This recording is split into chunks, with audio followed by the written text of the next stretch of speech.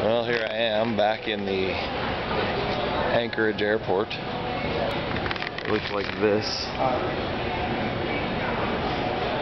And what I didn't realize when I was here the first time is that if you come over to these windows and you look out them in that direction, you will actually see the Chugach mountain range, which is on my list of helicopter skiing destinations of a lifetime.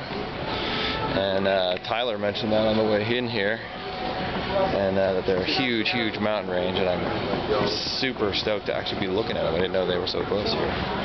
So that's pretty cool. But yeah, here we are at the end of the trip, and I think we're going to head over there, except I can't zoom. Oh well, you'll just have to trust me, it's over by the bookshop, that bar over there. See you later.